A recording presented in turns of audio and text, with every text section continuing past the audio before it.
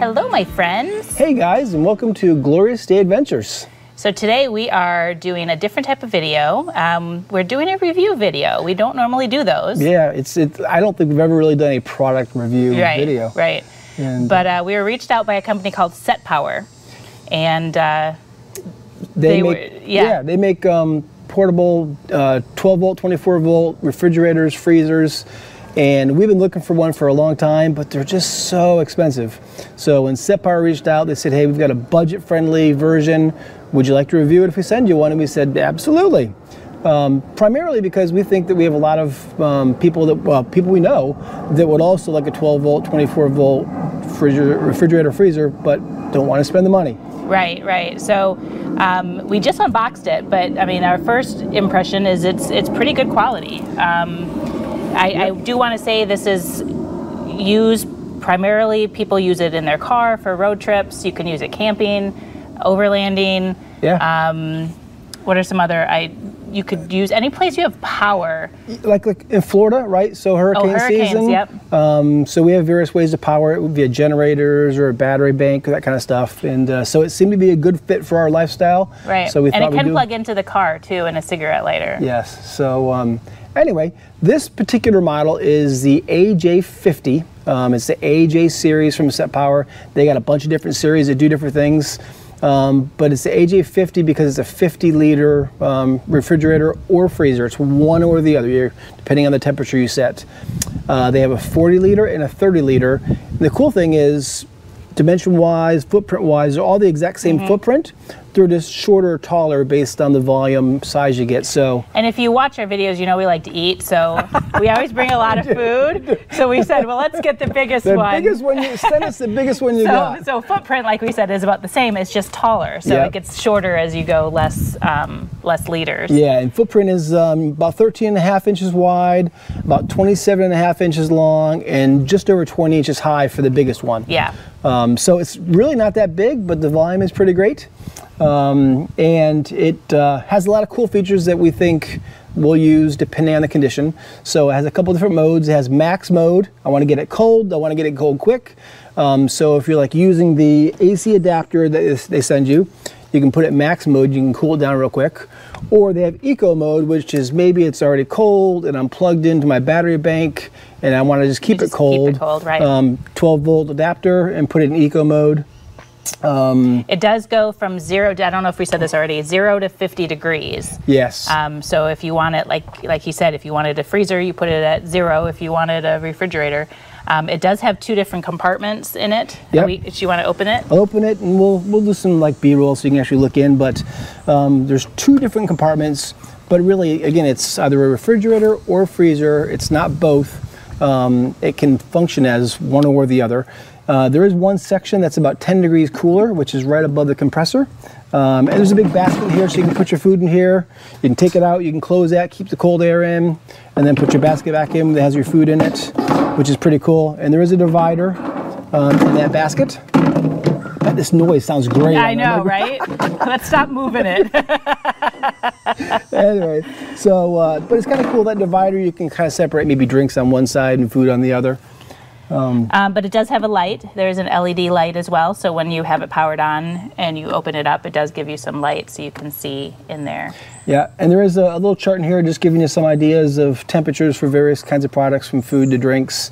And then there is also a really cool sticker in here. If you happen to get an error code, hopefully we don't, hopefully you won't, but if you do get an error on the code, this will tell you what that error is. So that's nice that you don't have to find a manual someplace. It's actually on the lid, which is pretty cool. One thing it's, you got something? Well, I wanted to say, this one, we didn't say how heavy it was. I haven't put any food in it yet, but as dry, it's 33 pounds. 33 pounds. And it's got these nice handles, so I was able to pick it up and carry it around. Obviously, this is the larger one. So. Yep. That's saying something. I know, because I'm not very strong. So one thing about this particular unit is it's really good for overlanding, because most refrigerators, you really have to be level. So once you first get it, you do need to leave it level for a while so the refrigerant can get, where it needs to be before you turn it on. So we've not turned it on yet. We'll do that here in a little bit because we're getting ready to go on a road trip and want to get it cooled down for that road trip so we can toss it in the back of my truck. Yep. But once it's cold and you're out there doing your thing, you can actually have it on up to a 40-degree slope. So if you're going up and down hills, no worries about it being in the back of your vehicle. If you're not camped on, you know, perfectly flat land, who cares? No big deal, because you can actually have a 40-degree slope and it's just fine. And I think that's a really big deal. I'm not sure, we haven't looked at a lot of other ones in that much detail, but I think that's a really big deal for a refrigerant, because like you said, you normally have to keep it nice and level. And even though it is a budget conscious, you know, freezer refrigerator, it's not nearly the price of a Dometic or some of those really high-end units. They give you a really good warranty. So the compressor has a 3-year warranty, and the rest of the unit has a 1-year warranty. So that says a lot. Yeah, giving it a good warranty means that they believe it's going to last, and so really happy with that. And other than that, I think that's all the specs, but we're going to go plug it in. We're going to bring it into some shade area. It is, it's hot. It's Florida. We're in Florida. Sweating. It's probably almost 90 degrees today, 85, 90 degrees. So we're going to plug it in. You know what we didn't do? What? We didn't talk about price. We said it was budget friendly, but then we didn't. Right. So we mentioned 3 sizes. This is the AJ50. It's the largest of this series.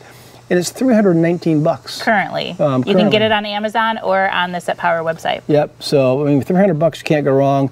And down to the smallest one, which is a 30-liter, which is $199. Yep. So again, if you're looking for budget-conscious DC refrigerator freezer, it really seems to check all the boxes. And they do have a true dual zone if you did want. It's just different series. Where it has the 2 different compartments, you know, that one's a freezer, one's a fridge, and you have the 2 doors. So there is a lot of different options that they offer. This is just the one they sent us. Yep. So we're going to plug this into AC power using the AC adapter. We're going to put this bad boy on max, and we're going to see how long it takes to cool down. Yeah, let's go do it. All right, come on. We are in the shade, and I am very grateful because I'm a sweaty mess. Yes. We live in Florida, and it's like just 90 degrees outside today, so. It's crazy hot. So it's going to be a good test to see how quickly the temperature drops on the SetPower. We're going to set it to max cooling and 37 degrees. I do have it plugged into the AC power of the house with the AC adapter. And so we're going to get this thing turned on and see how long it takes to cool down. All right. So let's turn it on. It's already in max mode. So it's... There you go. So it was 70 degrees. We turn it to 37. It's 70 right now. And yeah. What time is it? It's 11:30 on the dot. All right. Listen how quiet that is. Yeah, it's really quiet. I mean, you can hear it. Obviously, it's a compressor, it's a fan, but that's really quiet. Yeah, so we'll see how long it takes to get down to 37. Oh, it went up one. Oh, oops. Going the wrong direction. All right, we'll be back when it's down to 37. So we told you that we would tell you how long it took to get down to 37 degrees. We don't know. We went in, we ate lunch, we came back out 32 minutes later. And look at this. It was already 37. So I don't know if it took 25, 28. But it was definitely less than 30 minutes. Yeah, so it's kind of like dominoes, 30 minutes or less. What's cool though is it actually did go up in temperature it went up to like 78 before it started going down. Yeah. Just because it's so hot out here. Yeah. And so it went from really 78 to 37 in less than 30 minutes. That's in outside in like 90-degree weather. Right. If we had it inside where it's cooler, it would have been a lot quicker. So let's open it up. I want to feel it. It's cool. Side, it's frosty. Yeah, the sides are like a metal. Yep. And then that's cooler over there. And light. Your light. Pretty great. All right. Nice job. That was pretty impressive. I thought it was going to take a lot longer than that. Me too, honestly. But yeah, that was quick. So. All right, that's really cool. I love it. We were so impressed with how fast the SetPower went from like 77 to 37 that we thought, let's see how long it takes to go from 37 to 0. And we stayed out here so we would know exactly this time. We did. We were looking at our watches. Any guesses? Any guesses? All right. All right. 40 minutes. 40 minutes. Exactly. So it took a little longer than it did the first half. Yep, but look at that. 0 degrees. From 37 to 0 took 40 minutes. Oh, Skylar's impressed too. So I'm going to open it up and see how cold it is. Okay. Then. I bet it's 0 degrees. I bet it is too.